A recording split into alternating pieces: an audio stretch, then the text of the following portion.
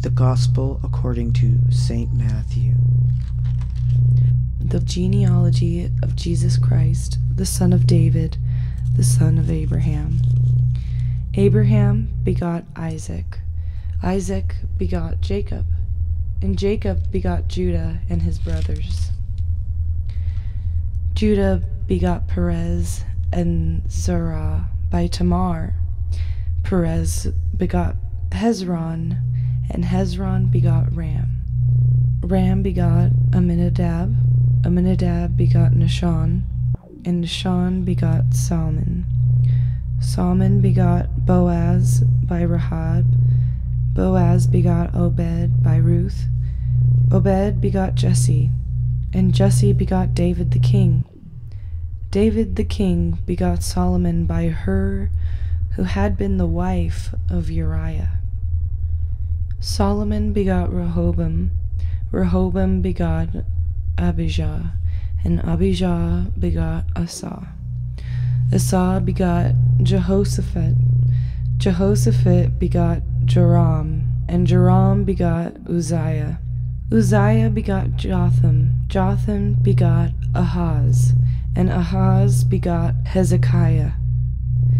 Hezekiah begot Manasseh. Manasseh begot Amon, and Amon begot Josiah. Josiah begot Jeconiah, and his brothers about the time they were carried away to Babylon. And after they were brought to Babylon, Jeconiah begot Shealtiel, and Shealtiel begot Zerubbabel. Zerubbabel begot Abidub, and Abidub begot Eliakim, and Eliakim begot Azor. Azor begot Zadok.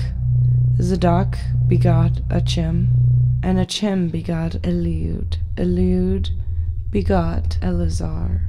Eleazar begot Matthan, and Matthan begot Jacob.